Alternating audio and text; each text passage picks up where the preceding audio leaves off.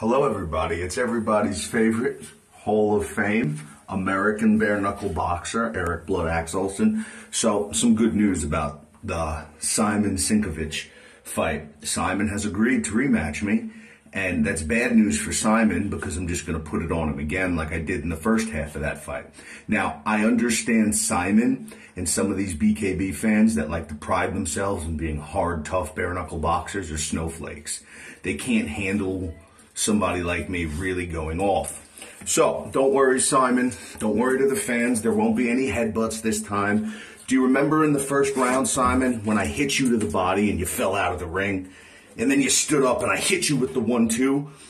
And you were doing the Axl Rose, Guns N' Roses sway? Well, that's going to happen again.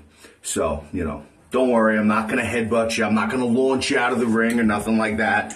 I'll stay within the gentleman confinements of the rules, and then I'll make fun of you after I beat you. So, moving on, I told the company, and I stand by what I said to BKB, out of all my fights since 2015, because I am a Hall of Famer, Hall of Famer since 2015 in BKB. I've never done anything like that before, but with Simon crying and faking eye injuries, I just kind of went nuclear and lost it. And the best thing to do, I think, would be just to rematch him and beat him as easily as I was beating him. When I hit him with that 1-2 and he turned into fucking Axl Rose and Guns N' Roses 1992, Sweet Child of Mine, using the ropes to stay up, wobbling around, that'll be the best way to go. There won't be any headbutts. There won't be anything illegal. We already know I could manhandle him like that, so now I'm going to have to stay within the rules of the snowflake comments that I've seen. So, don't worry. Come, buy your tickets, fight, watch the fight.